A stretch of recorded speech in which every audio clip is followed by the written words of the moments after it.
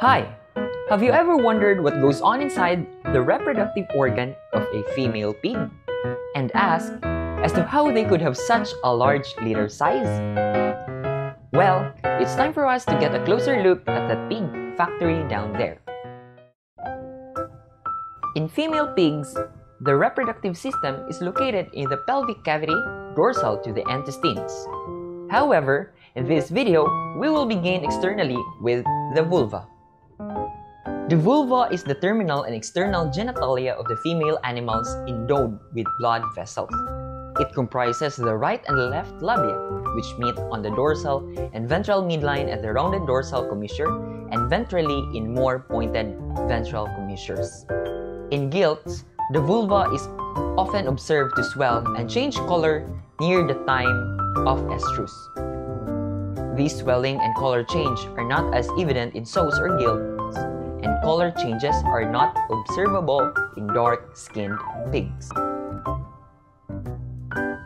Vagina is the portion of the reproductive tract that lies within the pelvis between the uteri cranially and the vulva caudally, together with vulva and vestibule, which constitutes the copulatory organ of the female. Vagina serves as the birth canal during parturition, and it usually receives the penis of the male during copulation. In ruminants, vagina acts as the receptacle for the seminal fluid, while in dog, pig, and horse, the semen is usually deposited in the cervical canal or directly into the uterus. In pig, vagina is 10 to 12 centimeters long and relatively thin-walled tube extending longitudinally inside the pelvic cavity, dorsally to the rectum and ventrally to the urinary bladder and urethra.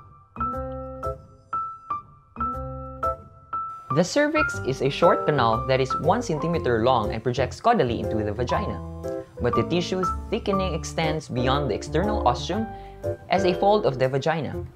Cervix is a heavy, smooth muscle sphincter that is tightly closed except during estrus and parturition. During estrus, the cervix relaxes slightly, allowing spermatozoa to enter the uterus. Cervix of a sow measures 15 to 20 centimeter long and has 8 millimeter thick wall. It opens gradually into uterus and vagina without noticeable demarcation. The inner surface of the cervix is arranged in a series of circular ridges or rings, sometimes called annular folds.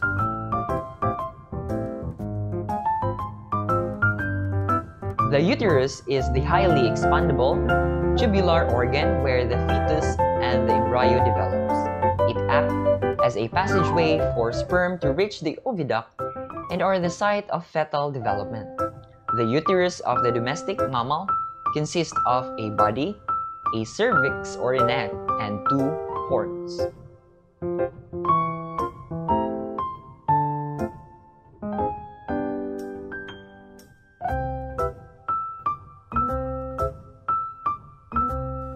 The uterine tube or oviduct is a narrow, muscular tube which conveys the oocytes released from the ovary to the uterus. Each tube is suspended by the mesosulfates. The ovaries of domestic mammals are oval or round, firm in consistency, and often nodular or tuberculate as a result of protruding follicles. They are paired glands usually found in the lumbar region of the abdominal cavity, a short distance caudal to the kidneys. Like all abdominal organs, the ovaries are covered with peritoneum. They are suspended from the body wall by the mesovarium, the most cranial part of the peritoneal investments of the female genital tract.